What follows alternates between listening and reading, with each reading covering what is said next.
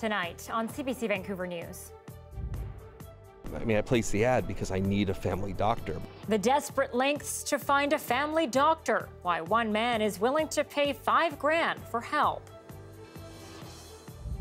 In the past month, I've contacted 65 plus places. I've only ever received responses from a few. A week to go and nowhere to live. The impossible task of finding housing to attend university. And I'm moved to tears. And a new crisis line solely for mental health emergencies. The BC MP who pushed to make it happen. This is CBC Vancouver News.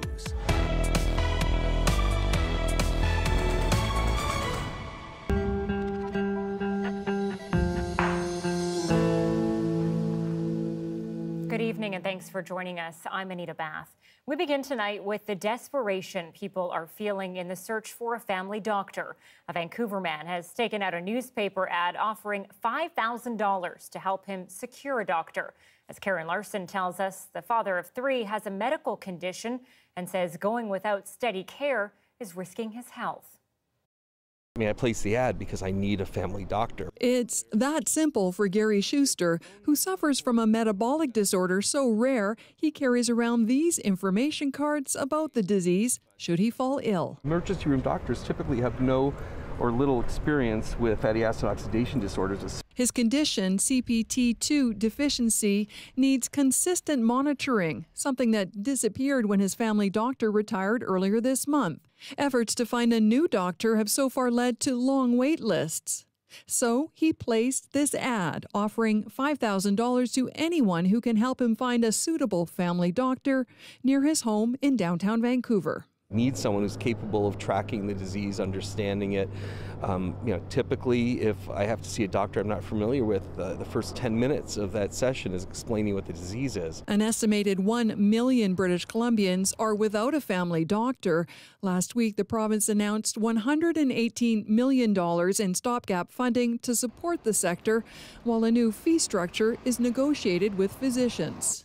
But that won't help Schuster find the help he needs now. This is truly sad, but again, indicative of how bad the healthcare crisis is on the ground. I hope one of my colleagues can, and I'm sure they will, someone will try to make room for him. Nobody should ever have to put an ad in the paper. As a dual Canadian U.S. citizen, Schuster's considered buying private health insurance across the border and finding a doctor in Washington state. We know the battle ahead will be long. But he believes in public health care. Even fought for it while living in California before moving to Vancouver after Donald Trump became president. I actively worked on the Obama campaign in 2008 precisely because he was promising to deliver a Canadian-like system. So it's not lost on Schuster how his $5,000 incentive undermines the very system he believes in. I think it's terrible that I'm able to do that and others can't. It's unfair. It's not how the system was supposed to be built. But at the same time, I have young kids, and if something were to happen to me, it would really be a disaster for them. As of Wednesday afternoon, 2 people who don't want payment had responded to the ad. Karen Larson, CBC News, Vancouver. And for those who do have consistent medical care, virtual visits have exploded since the onset of the pandemic. Health experts say it's only going to become more prevalent in the years ahead. And our John Hernandez is looking at why that could be key to alleviating pressure on an overburdened healthcare system. It was like I was on a ship, and when I looked around, my crewmates were all called death. It was news Victoria's Matt Varley never wanted to hear. He was diagnosed with lung cancer in December 2020. I decided to jump that ship and get on a ship of support. The husband and father faced chemotherapy head-on. During his treatment, he was offered an at-home health monitoring kit, which measured his vitals and were reported to nurses remotely. There was a tablet. They gave me a little contraption that I'd stick on the end of my finger, and it would tell my pulse and my oxygen level. Varley is one of about 20,000 British Columbians who have received remote health monitoring over the past 2 years, compared to just a few hundred annually pre-pandemic. He says it gave him a sense of agency and comfort. Being given a bit of information about your vitals. I did think that, hey, I'm having a look and I'm seeing that my health is as good as it can be. The pandemic-induced movement towards digital health seemingly here to stay. On Monday, ground broke for a new hub in Vancouver that will develop more remote care technology, part of a global industry that's expected to grow to more than $150 billion by 2027. The next phase that I think now the world gets and is ready for is home. And while the technology can help people in remote areas, reduce travel, and ultimately open up hospital beds, health experts say it should be viewed as a supplement to in-person care, not a replacement. We want to then take the best of what we've learned in the past few years and merge it with what we were doing before. The remote monitoring, I do believe, alleviated a lot of the taxing requirements of our medical system. A treatment option that might not work for everyone, but can be just what the doctor ordered for the right patient. John Hernandez, CBC News, Vancouver.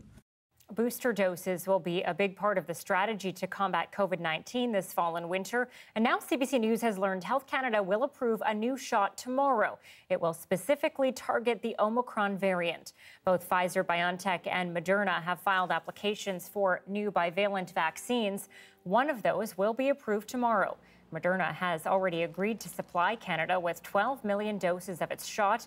Today, the U.S. Food and Drug Administration authorized booster doses from both companies in the U.S., with shots expected to be available within days.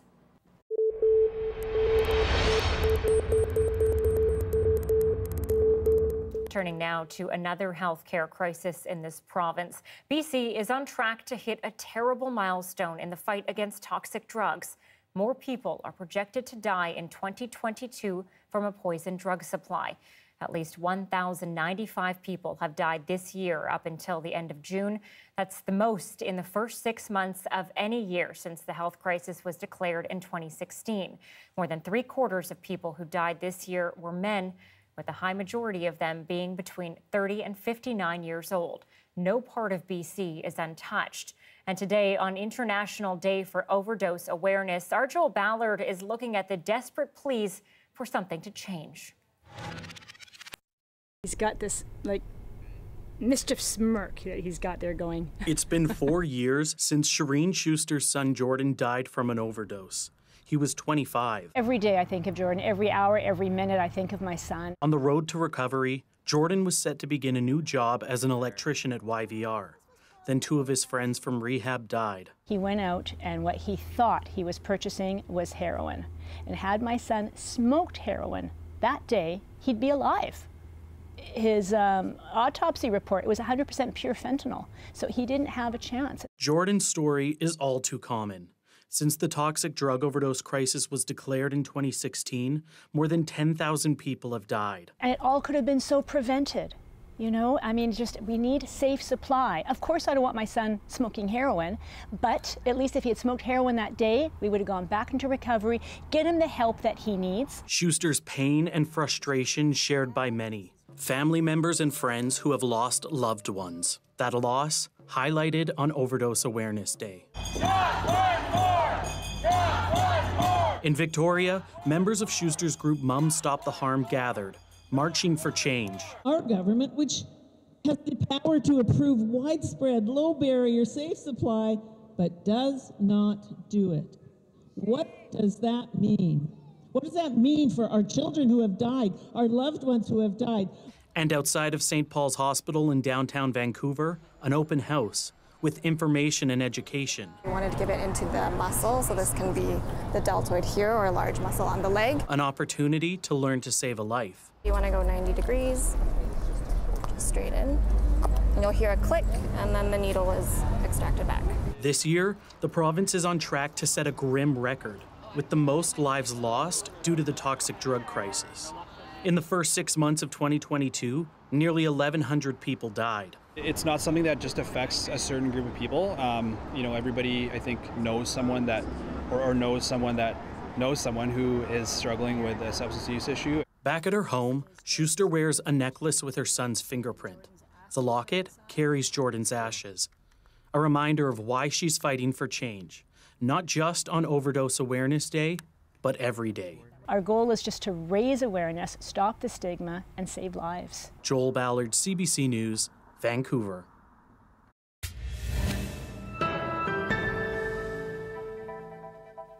They're stressed tonight as university students prepare to return to campus for the fall semester. It's supposed to be an exciting time, but for many, it's turned into a nightmare as they're still left scrambling to find a place to live. And as Susanna De Silva tells us, at least one university has had to tell some students to delay their studies. In the past month, I've contacted 65 plus places. I've only ever received responses from a few. And most of the responses weren't actually options. $1,400 a month, and I thought it was like a shared bill until I contacted to confirm that price with the seller, and he's like, yeah, it's $1,400 single person. A price this UBC grad student who just arrived from India working and saving to cover her tuition can't afford. It's just been very anxiety-inducing and stressful. She, like many students, even placed a dating-like post with her picture, basic details, and qualities on Facebook housing groups, hoping a landlord off campus would be a match. UBC has a 5,000-person waitlist for on-campus housing, and the shortage is not just in extreme housing markets like Vancouver and Toronto. We were kind of like eager to find a plan B. The University of Moncton had to put a call out trying to help 120 students with nowhere to go. We had already 37 rooms that were available after that launch that we did. So the community has responded. At the University of PEI, a more extreme message. If they haven't found a place to live, we are saying, please don't come, please defer, come in the winter, come next fall. Experts say with students taking online classes from home during the pandemic, many landlords were forced to look for other kinds of tenants, while other properties were sold to take advantage of high real estate prices. So we've got an increased number of students coming in with a decreased amount of traditional student housing available, and the two of them, put together to cause this crisis that's happening now. This website connects students and landlords. Some schools are offering to cover the fee landlords pay to post, while new housing developments are in the works at others. UBC says it already has more housing than any other school. Chavi Mahera finally found an affordable place with roommates she has met. It's definitely one less thing on my plate. But for many others with days to go, it's still a worry. Susanna De Silva, CBC News, Vancouver.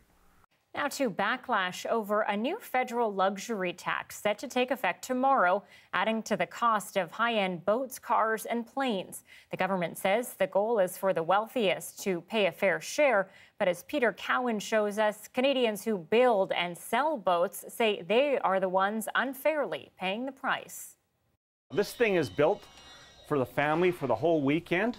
This top-of-the-line fishing boat comes with a top-of-the-line price, about $500,000 fully loaded, plus tax.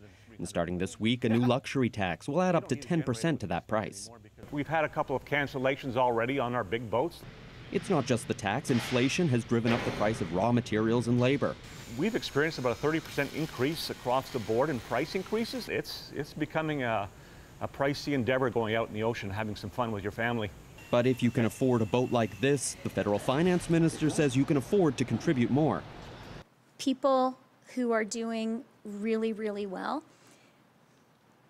should feel comfortable supporting everybody else. It's not just boats. New planes and cars worth more than $100,000 are also facing the new tax. It's expected to bring in between $140 to $165 million. The scheme of the overall finances of the government of Canada, $163 million, doesn't even qualify as rounding error. This former federal finance official says the tax doesn't make sense, especially when it leaves out other luxuries like expensive jewels, big RVs, or pricey cottages. He says if the government wants the rich to pay more, they can increase the income tax. I don't know what the logic is of a luxury tax. It comes from a populist notion to somehow ding the wealthy. But we already do that. We have a progressive income tax system. Mark Delaney says he's worried his workers will be the real ones to pay for this tax if the orders dry up and he has to lay people off. There's going to be some pain here to go through. The United States introduced a similar luxury tax in 1991. Less than 2 years later, it was scrapped after it cost tens of thousands of jobs. The boating industry in this country is hoping the government learns the lesson there and scraps the tax here. Peter Cowan, CBC News, Ottawa. Well, the South Surrey by-election is less than 2 weeks away, and advance voting begins tomorrow. The BC Liberals are hoping to hang on to the seat left vacant after MLA Stephanie Cadieux resigned in April. As Mira Baines tells us, the political contest is shaping up to be a low-key test of how the province's political parties are faring. And then they go hang on for a bit. BC Liberals are gearing up to get their supporters out for the Surrey South by-election. The Liberal star candidate is Eleanor Sturco, well known as a former Surrey RCMP media spokesperson, now on leave. This is a big tent party. Former BC Liberal MLA Stephanie Cadieux won the last election for Surrey South with almost 1,200 more votes than the NDP candidate who's running again. Cadieux has resigned to join the federal government as Canada's first Chief Accessibility Officer. But timing is not on the Liberals' side. The September 10th by-election is at the end of the first week of school, and on the same day, the federal Conservative Party will announce its new leader. So it's almost like the NDP didn't want anyone to notice that this race was happening. Perhaps their voters would come out and Liberal voters wouldn't know. Healthcare and the future of the Massey Tunnel are top of mind in this riding. The NDP's Pauline Greaves has been pushing for a second hospital near Kwantlen Polytechnic University at a cost of $1.7 billion with 168 beds. Greaves says land previously designated was sold off by a Liberal government. For too long, the people of Surrey and Cloverdale have been waiting for a second hospital. Sturco says the planned hospital should be located near the Langley-Surrey SkyTrain connection and offer more. We would like to see a full-service hospital. So that means a maternity ward, an ICU, more beds than 168. 168 beds, not enough. In a very tight race, other parties could also play a role in deciding the winner. SFU student Simran Sarai is running for the Greens. Harman Bungu, who owns a trucking business, is running for the BC Conservatives and is being endorsed by MLA John Rustad, who was ousted from the BC Liberal caucus for social media tweets about climate science. Jason Bax is running for the Libertarian Party. If the BC Liberals lose the seat, it could be a sign of trouble for the party's new leader, Kevin Falcon. But a win could help the party build momentum as the province inches closer to a general election in 2024. Mira Baines, CBC News, Vancouver. And the race to lead Canada's Green Party is picking up steam. This time, the format is a little different. 6 candidates have stepped forward, with 2 as independents and 4 others who want to run as part of 2-person teams. That includes former party leader Elizabeth May, who is joined with human rights investigator Jonathan Paidneau. Well, it's about the 2 of us, Elizabeth and I, offering an opportunity to the party to use our complementary expertise to bring this party forward, to rebuild the party. The party will announce who makes it through the first round on October 14th. The winner will be announced on November 19th. Well, a crackdown on parking at Cultus Lake is coming this weekend. The province, the RCMP, and the Fraser Valley Regional District have partnered up on a towing trial. They'll remove any vehicles parked along the Columbia Valley Highway. All summer, there's been too many cars parked illegally, and officials say it's a hazard to drivers, pedestrians, and emergency vehicles. So this weekend, they're warning anyone heading to that lake in Chilliwack that tow trucks will be out in full force. Well, after more than 2 years off the tracks, the Amtrak passenger train service between Vancouver and Seattle is returning on the 26th of September. The first train to Vancouver will depart Seattle at 7:45 a.m. It will return at 5:45 p.m. Amtrak says the single round trip will be offered daily, and there is a possibility of a second daily trip that could be added in the future, depending on staffing and equipment.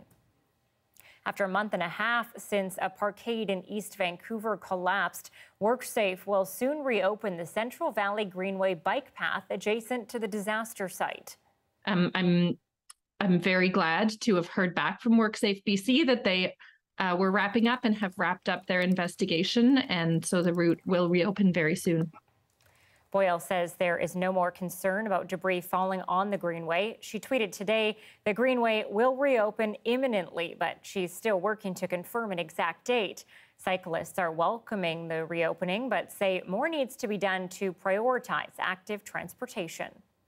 And I'm relieved that it didn't take, an actual accident to happen for it to reopen, which is really what I was afraid of. I would really like to know what the plan is going forward to keep something like this from happening. There's still no detour signage. The route is still closed. There's no explanation of what happened. Is this just going to happen again? Councillor Boyle says she will be prompting the city for better strategies on ensuring safe detours for pedestrian and cyclists after emergency closures. Well, firefighters scrambled in Kamloops today after a grass fire broke out inside city limits. The temperature hit a scorching 38 degrees when the blaze broke out near Aberdeen Mall. The fire bordered Hillside Drive and drew a lot of onlookers while Kamloops Fire worked to knock out the flames. Cars were rerouted in the area as they got it under control, and crews are still on scene. Yeah, it sure has been, as you just told me a couple minutes ago, a very dry August, hasn't it, Johanna? Yes, Anita, still adding up the numbers. We'll wait for today's official data to come in, but this could be one of the driest August on record for huge swaths of southern BC. Metro Vancouver could be coming in at one of its driest, and certainly seeing those dry conditions these past few weeks in the interior helping to spark those extreme fire conditions. Take a look at the fire danger rating across the country, still looking at pockets of high to extreme in the south and northeast. This is also lining up where we're expected to see some of our driest August numbers come in. Vancouver Island and parts of the interior also under level 3 drought. So things have switched quickly, and it is late in the season to be seeing temperatures as high. We still have heat warnings in place for the Sunshine Coast, East Vancouver Island, Fraser Canyon, where we broke daily temperature records once again today. West Van, Pemberton, Vancouver, Port Alberni was the hot spot across the country for most of the day. One thing I am watching live right now is lightning.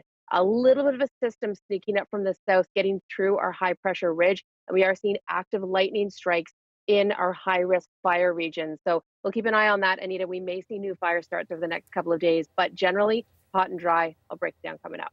All right, we'll talk to you soon, Joe. Thanks. You're welcome.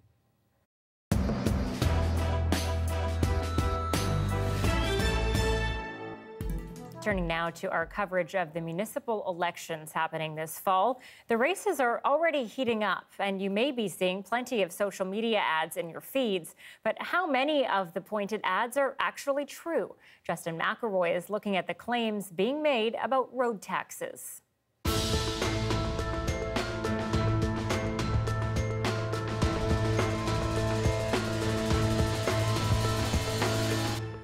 Have you seen this ad? Kennedy Stewart's new tax is what he's called road pricing.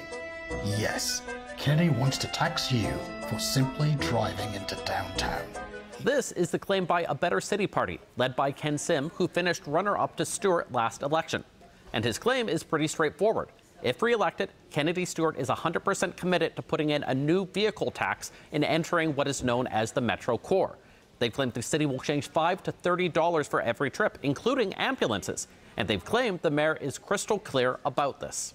Driving to your favorite restaurant downtown? Tax. Driving to go visit a loved one at St. Paul's or Vancouver General Hospital? Tax. It all sounds very dramatic, and it comes from a party that has a clear chance of forming government. But is it actually true? Here is where the claim comes from. On November 17th, 2020, Council passed the next step in its Climate Emergency Action Plan. One of those steps was to ask staff to study the concept of a charge for entering the core of the city, with a vote happening years from now on whether to actually make it happen or not. In BC, we call the concept mobility pricing.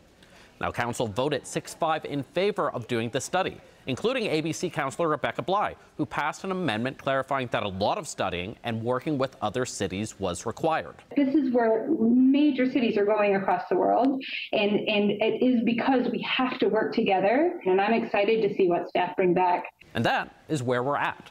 There's no proposed price point, no proposed way it would work, just studies.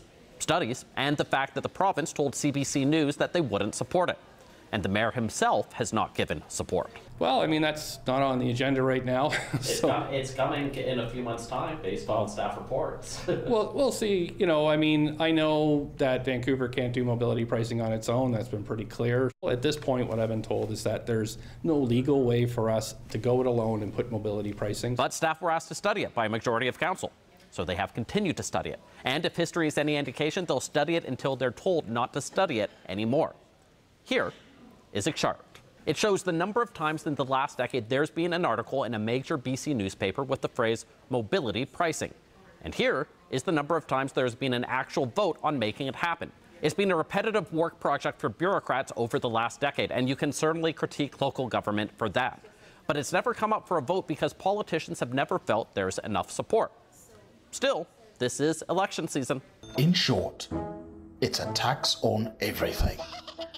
This week, the mayor said he didn't support it, and ABC candidates said, essentially, that they didn't believe him. They might continue their campaign claiming what the mayor would do if re-elected.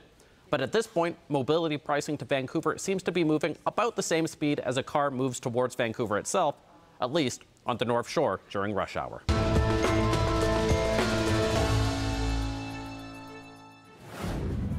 Think 911, but for suicide prevention and mental health crisis. 988 will be the new emergency hotline across all of Canada. After the break, a closer look at what the change means.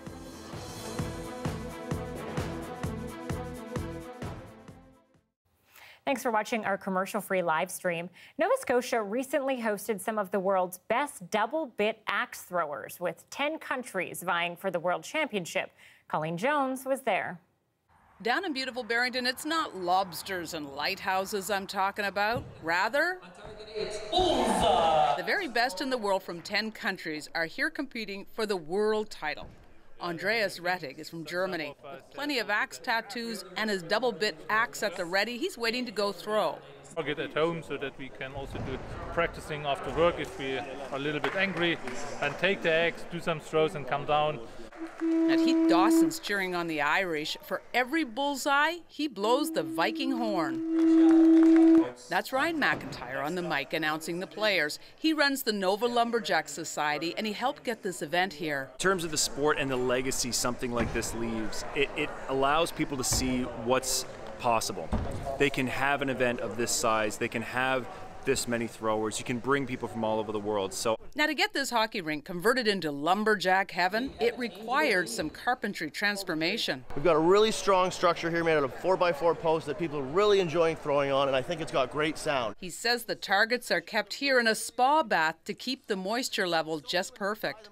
And then we soak them again and dry them out, and now we just want them perfect amount of moisture so that the axes stick in them. 6 inches from tip to tip. This, of course, being the double bit axe championship, requires a certain axe. Double bit axes, traditionally in lumberjack trades, they would use one side for felling, the other side for chopping. Now what that made is a really balanced axe with a straight handle, so it would fly through the air nice and true. It's not just about the competition. Outside, vendors are selling. Andrea Nickerson started producing these t-shirts when she heard the Worlds were happening. And I can't keep them on the rack. They're selling fast. Who doesn't want a "I'm sexy and I throw it" t-shirt? The world champs, by the way, will be declared on Sunday. Colleen Jones, CBC News, Barrington.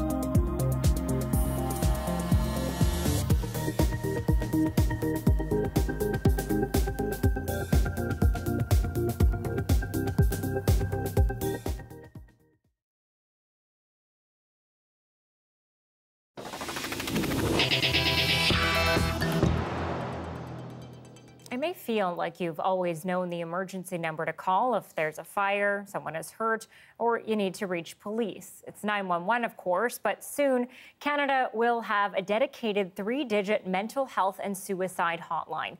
The number is 988, and it will debut next year. I'm thankful that for everybody that brought their voice forward to get this done. It's so needed. Todd Doherty, the MP for Cariboo Prince George, pushed for this coordinated national number, which people will be able to call and text. Parliamentarians voted unanimously in favor back in December of 2020 as demand rose during the pandemic. It's finally been approved by the telecom regulator, the CRTC. So I'm sitting in the Canadian Tire parking lot in Prince George, and I just got word that the CRTC is going to adopt our push to implement 988, bringing 988 to Canada, giving Canada a simple 3-digit suicide hotline. And I'm moved to tears. Doherty was just 14 when his best friend died by suicide. The U.S. adopted 988 as a mental health hotline back in July. It will launch here in November of 2023. A huge change for mental health care in this country, but I want to help us get a better picture of how it's going to work. Stacey Ashton joins us live now and is with the BC Crisis Centre. She also works as a suicide intervention counselor. Thanks for being with us, Stacey. No problem. Hello. You know, we already have crisis lines at the moment, including one by your organization. So what is the big difference in having this new shortened number 988? So 988 is a really easy number to remember. And so when you're in crisis and you want to think about where you want to call, it just makes it really easy to call that single number. And that number routes through to crisis centers all across Canada. That's where it will go. So it can be routed to a local crisis center that can take those calls and connect you to the services you need. And so if someone is in an emergency, will the person on the other end of the line be able to help immediately, you know, talk them down or talk to them about what they're going through? That's the goal. The goal, like 988 is the front door. And once you open the front door, we need to be available to take the call. 988 is really a promise that we will be there when you call. Now, answering that promise means making sure that all of the crisis centers across Canada have the capacity to take those calls. And those are the things that we're talking to the federal and provincial government to make sure that that capacity gets put in place. What happens now when someone calls 911 and they're dealing with a mental health crisis?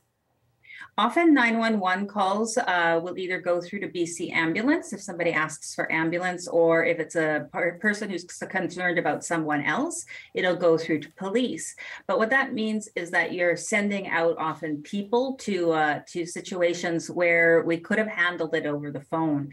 And when we're handling things over the phone, we're really working on keeping that person in control of their lives, handling the overwhelm that the crisis is causing, and then getting them into plans that work for them. And very often, 98% of the time, we're able to do all of that over the phone. You know, this is obviously good news today, and we saw the emotion that's coming from the MP that really pushed for this from Prince George. But how frustrating is it that this kind of support takes so long to approve and get going? It took so long to get here, and now it's going to take more than a year to actually get it up and running. Well, the good news is that we already do have crisis and suicide prevention lines across the country. So the help is there. The hard part is finding that number. So being able to change to 988 is a really, really helpful thing. The help, though, it is available. And so, you know, we want to make sure that people are calling. In BC, it would be 1-800-SUICIDE would be the line to call, or 310-6789 to reach mental health crisis care. Of course, it's just easier if there's one line to remember. Stacey Ashton is the executive director of the BC Crisis Centre and works as a suicide intervention counselor. Thanks for being here. You're welcome. Now, as Stacey mentioned, until the 988 number does come into effect, you can still reach the BC Crisis Centre 24 hours a day, 7 days a week. You can call 1-800-784-2433. That is also 1-800-SUICIDE. They offer help in more than 140 languages. Canada's economy is booming, with the GDP jumping again in the second quarter. Why there are so many signs of stormy economic weather ahead. It's coming up.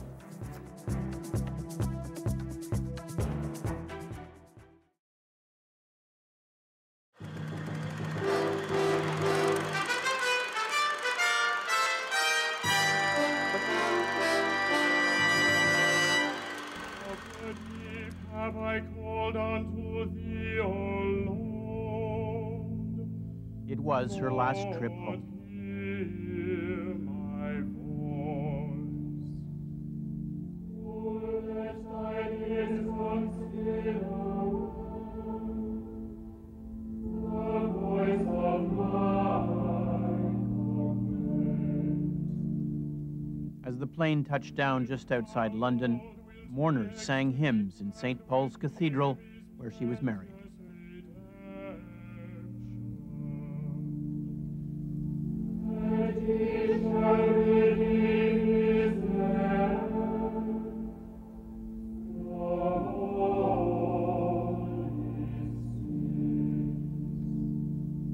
Glory be to the Father and to the Son. Her coffin was draped in the royal standard. Prince Charles, the man she had married and divorced, had accompanied her on this last trip along with her sisters.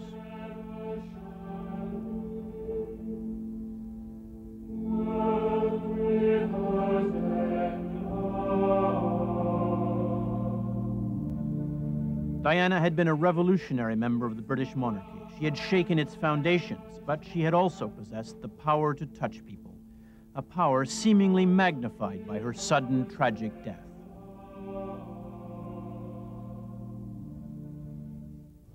In spontaneous pilgrimages, Britons trooped to Kensington Palace, where she had lived, and to Buckingham Palace, to leave flowers, to leave messages, to leave teddy bears, shedding their reserve and their tears as they talked of a woman many felt they had known personally. She is everything beautiful in a person. We have lost her, and nobody can replace her, but nobody. That emotion was echoed in the words of the British Prime Minister, Tony Blair. We are today a nation in Britain in a state of shock. You press that killed her. You're the scum. Yes.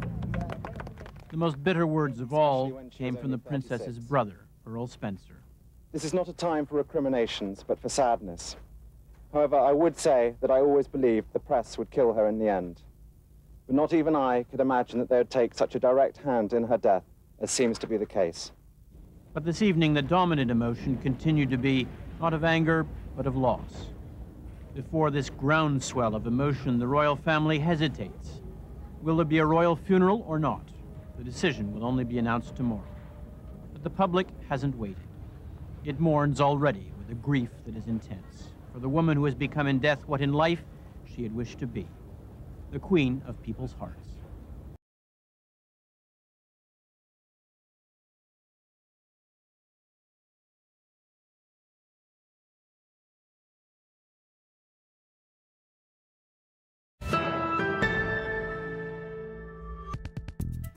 Canada's gross domestic product up again in the second quarter of this year. The measure of all the goods and services produced in the country has grown by more than 3%. But as Peter Armstrong shows us, there are signs that it's about to slow down. In a lot of ways, Canada's economy is at a crossroads. The first half of the year saw solid, even enviable rates of growth throughout the economy. Much of that came as a result of broad loosening of COVID restrictions.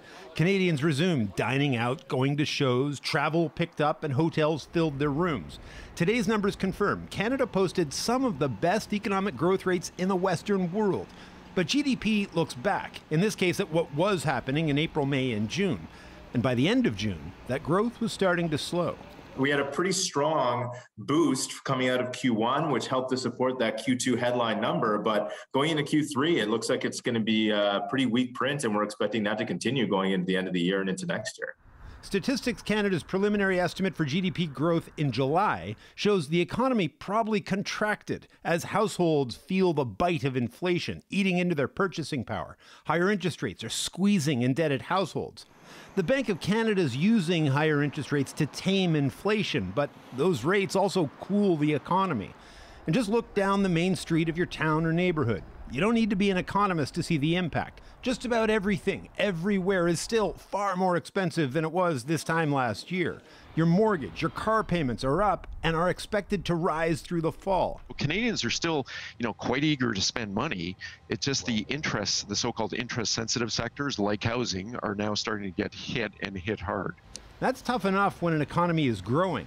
As growth slows, it poses all new challenges for consumers, businesses, and policymakers alike. Peter Armstrong, CBC News, Toronto.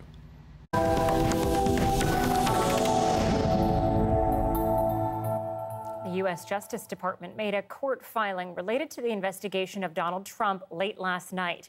It says the search of his Florida estate took place because prosecutors suspected sensitive government documents had been concealed or, as Kyle Bax reports, removed in a possible attempt to obstruct the investigation. We're learning more about what was taken from Donald Trump's home earlier this month. In an overnight court filing, U.S. Department of Justice officials say FBI officers seized about 33 boxes of records, including about 100 confidential documents. This court filing also points to possible obstruction of investigation, saying government records were likely concealed and removed. There is a new photo that's included in this court filing showing documents spread out on the floor, several of them marked top secret. The court filing also casts doubt on how much cooperation authorities are receiving from Trump's representatives. A few months ago, those representatives handed over documents to authorities and said no other records that were relevant were in Trump's possession. But then this month, according to the court filing, FBI officers went to Trump's residence and recovered twice as many documents with classification markings compared to what Trump had given. Basically, they asked for the Justice Department to punch them in the face, and that's what the Justice Department did in this brief. There were documents in his office, there were documents all over the place, and tons of them. I mean, they have, this factual recitation has him dead to rights. Trump denies any wrongdoing. Tomorrow, a federal judge will weigh in on his request to appoint a special master, which is essentially an independent third party. Trump wants a list of all the records that were seized from his property and any unrelated items to be returned. The Justice Department says a special master, if anything, will only slow down its investigation. Kyle Bax, CBC News, Washington. Well, it was 25 years ago tonight. Princess Diana died in a car crash in Paris. Her death stunned the world and united people in grief. It was a tragedy seared into the minds of the more than 2 billion viewers who later tuned in to watch her funeral. Chris Brown now on how Diana's legacy still lives on.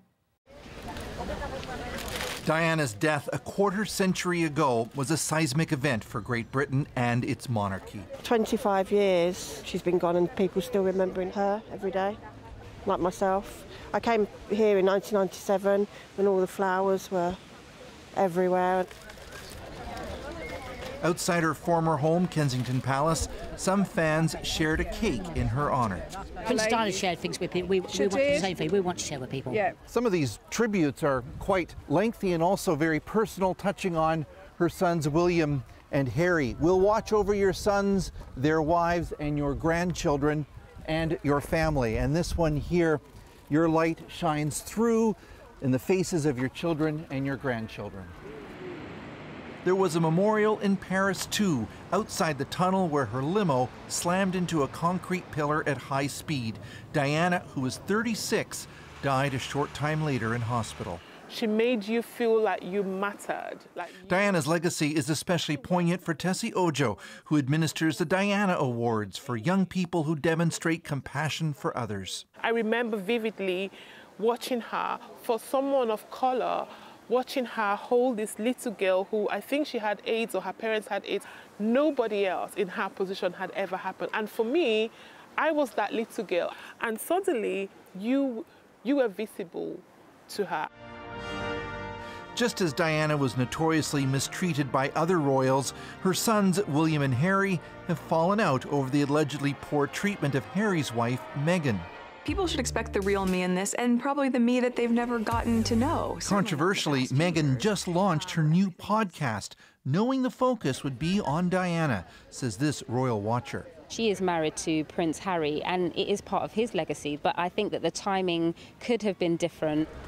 The soap opera over her sons and her ex-husband and future king, Charles, keeps Diana's name in the news, but people here say the example she set helping others is why her legacy endures. Chris Brown, CBC News, London. It's a city of more than 100,000 people now without running water. Why the pumps have failed and the emergency response in Mississippi next. At 6:45, a live look at downtown Vancouver tonight. On this last day of August, you'd never know that fall is just around the corner.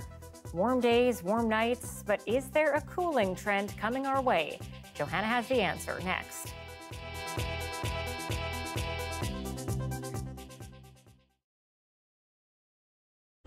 Okay, you've got questions.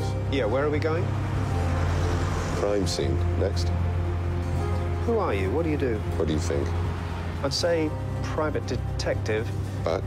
But the police don't go to private detectives. I'm a consulting detective. The only one in the world that invented the job. What does that mean? It means when the police are out of their depth, which is always, they consult me. The police don't consult amateurs. When I met you for the first time yesterday, I said Afghanistan or Iraq. You looked surprised. Yes, how did you know? I didn't know, I saw. Your haircut, the way you hold yourself says military. But your conversation as you entered the room... A bit different from my day. Said trained at Bath, so army doctor, obvious. Your face is tanned, but no tan above the wrists. You've been abroad, but not sunbathing. Your lips really bad when you walk, but you don't ask for a chair when you stand like you've forgotten about it. So it's at least partly psychosomatic. That says the original circumstances of the injury were traumatic. Wounded in action, then. Wounded in action, suntan, Afghanistan, or Iraq.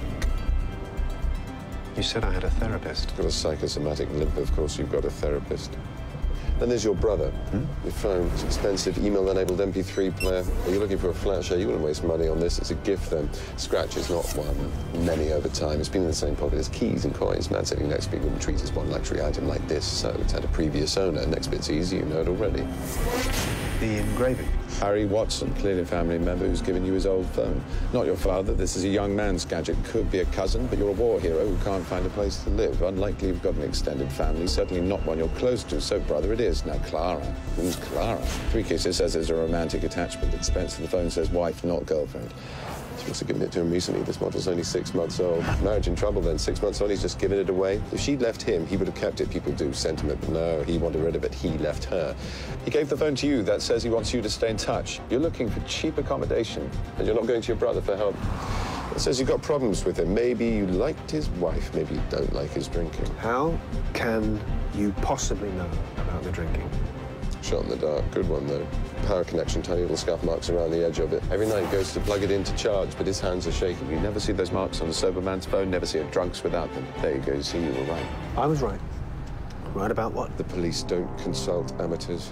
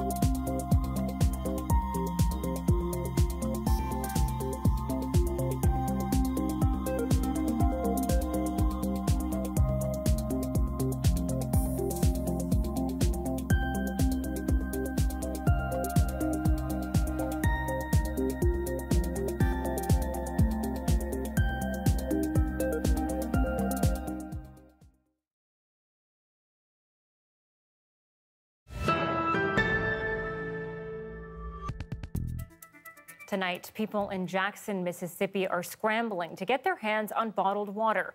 The city has lost access to safe water indefinitely after its treatment facility failed. Chris Reyes looks at a system that's been in crisis for years. Until further notice, the water in Jackson, Mississippi, a city of about 150,000 people, remains unsafe to use. Right now we have challenges both in terms of quantity of water, but also quality of water. City officials say flooding from heavy rains in recent weeks disrupted their main water plant's processing system. That means either no water or brown water out of the tap, shutting down schools and businesses. Anger from the city's residents. This is a catastrophic failure that has been, in the works or in the making for quite some time. There's business to be had in this city, but without water, we're kind of, we're handcuffed. We can't do anything. Yeah, it's very frustrating. It's very frustrating to have to fight for some water. The extreme racist politics that are being played, placing politics before people, it has to stop. Mississippi has been dealing with a long list of problems with its water system, including sewage overfill and lead. Jackson has been under a boil water notice since July. This is a set of accumulated problems based on deferred maintenance that has not taken place over decades. Mississippi is earmarked to receive almost $500 million for water improvements across the state as part of a newly passed federal infrastructure bill. The problem? Some have estimated the cost of fixing the state's crumbling water system at around $2 billion. I had a call today. I spoke extensively with the president, and I had a separate call with the vice president. Both assured me that the eyes of Washington are watching the city of Jackson. Crews installed an emergency rental pump at the facility. The National Guard is on the ground. More bottled water supplies are set to arrive after some distribution sites ran out earlier this week. Still, that means the city doesn't have enough water to meet critical needs, and a long-term solution also nowhere in sight. Chris Reyes, CBC News, New York.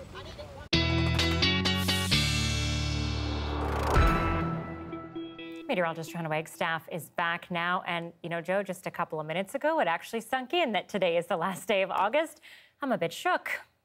I don't think you're alone either. I know it doesn't look like fall. It doesn't feel like fall. It's not fall, but we are heading into the month that it's going to happen. I'm glad you and I are both channeling summer vibes today.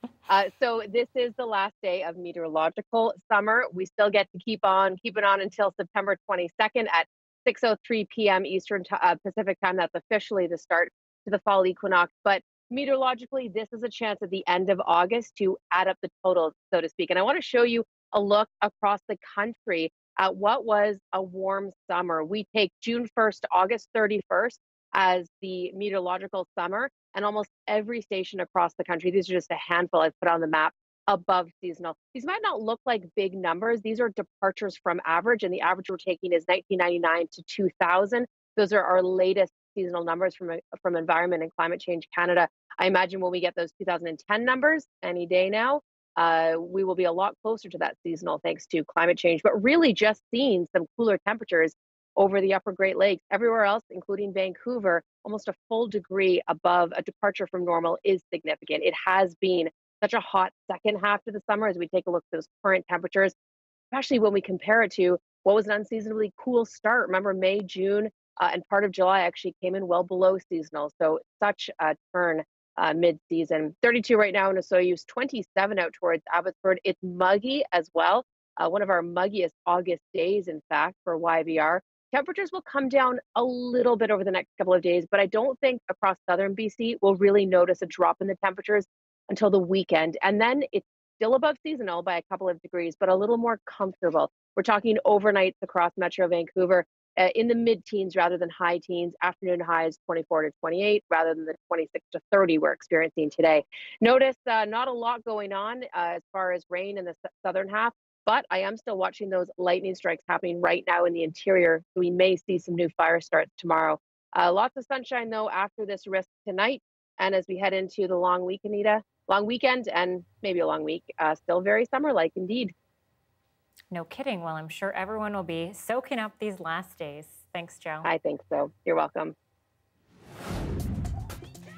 Orcas up close and very, very personal. Why this pod of transients was checking on some beachgoers is next.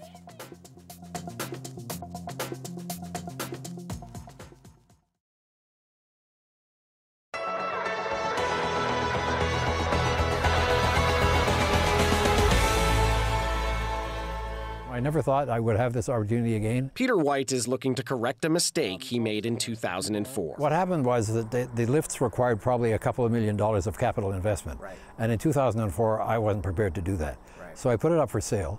And a guy from Saint-Jean-sur-Richelieu bought it, a guy called Guy Sanson. And I said, Guy, would you promise me to keep the hill open? Right. And he said, absolutely. Then, of course, he didn't. My uncle, Hank Rotherham. The Glen was first opened in 1960 by White's uncle. He took over in 1978 and says he operated it as a break-even business until he sold it 18 years ago. The mountain didn't have the biggest drops in the area, but it developed into a local favorite, with many people learning to ski on its slopes. There hasn't been many new ski hills to open in Quebec in recent years. When the Glen closed in 2004, there were 82. Today, there are only 73. And the number of people skiing or snowboarding is down slightly, too. The year that the Glen closed, participation was at a 20-year high. In the eastern townships, however, the number of people on hills is about even to what it was 18 years ago. I certainly am not in this to make money. In the ski business, the way to become a millionaire is to start with $1 billion. Still, White recently put in an offer to repurchase the land. It was accepted, and he's set to take ownership this fall. So what's changed is this. People are very, very interested in what they call alpine touring. Right. Going up the mountain on skins, under your cross-country skis, and then skiing down on groomed trails. And that's exactly what we can offer here. White says he plans to add lifts within a couple of years. The old ones are no longer operational. He says the mountain will not try to compete with the likes of nearby Owl's Head or Bromont. He plans to keep its rustic feel. When you have 300, 400 cars that go there on a Saturday, Sunday, and during the holiday, the Christmas break, and you have 75 that stop in Knowlton on the way back, or on the way going, buying gas or whatever, or going to the restaurants or the stores.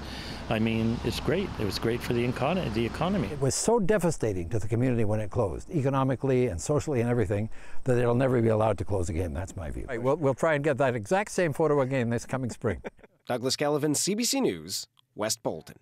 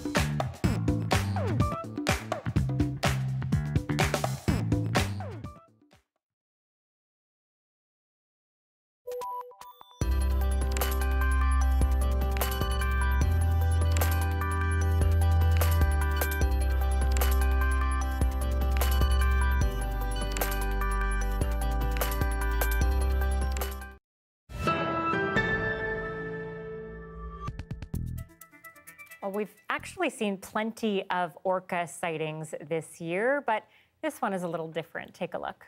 Oh my God! Oh my God! This is amazing! Oh my God! Ah! You know, if I were that swimmer, I think I might move out of the water too. These big orcas were spotted off of Quadra Island this past weekend. The swimmers were actually free diving and spearfishing on the island. They saw them earlier, but they were further out in the ocean, giving them a bit of a look-see. But the orca curiosity didn't end out in the deep ocean. They actually came into the bay where we were and came right up to the edge of the water. I didn't think they were going to come that close. They definitely seemed very curious. They definitely wanted to check us out, that's for sure. When Callum was in the water, they wanted to see what he was doing. They were probably about 2 to 3 feet like away from Callum. And then me and Erica were standing up higher on kind of a like little cliff. And then they swung around to us and like went sideways into the water and like stuck their eyes out up towards us to check us out as well. Jump away for sure. That is definitely too close for comfort. Now, I say they are pretty darn cute though, but there is a little bit of debate in the newsroom today around whether orcas should be called cute. So I'll leave that with you to think about tonight. Thanks for watching CBC Vancouver News. That is our show, and we'll see you back here tomorrow.